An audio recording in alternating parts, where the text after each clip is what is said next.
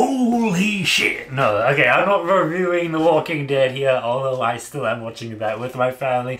Today we are talking about Fear the Walking Dead, and more specifically, spoiler alert, the latest episode, because R.I.P. John Dorie. Oh my god. My favorite character from Fear the Walking Dead is now dead.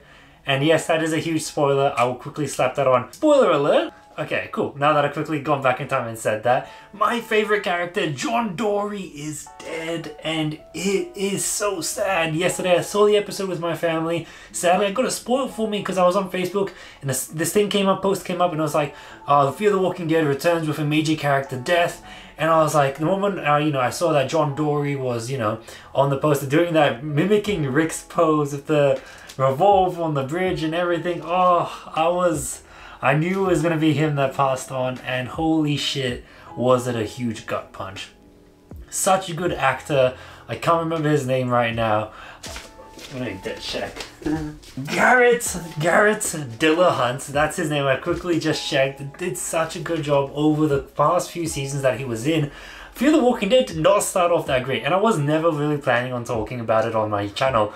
But then the last season that's come out, this was now season 6 episode 10 I believe, or episode 8. Season 6 episode 8, The Door, this was titled, the one where John passes, and I was like, oh my god, wait, maybe he actually doesn't die, but then he did end up dying, so I got tricked even though I knew. But it was so sad, and this last season was so good.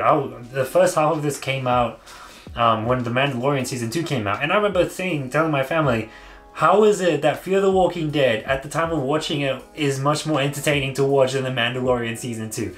And, you can hate me if I say that, but it's so true. This latest season of Fear the Walking Dead is much more better than the second season of The Mandalorian. All things considered in the given time that I had seen the season and both the shows. But nonetheless, The Door was such a good episode. I really don't like Dakota's sister right now. Dakota is her name. I think Virginia is Really don't like Dakota, as expected, because you have her kill such a fan favorite character. But nonetheless, this was such an emotional gut punch. The way it built up to it, the way they did his death. I was so worried that it was just gonna be, oh no, a walker just pops out of nowhere, and bam, he can't make it, he dies, or he sacrifices himself while he was on that truck or whatever. It had me there. And I was like, please don't be like that. Please give him a really good send-off. And they did. When he fell into the said, when he looked at the photo, when he said, not yet and stuff like that, he would carry on.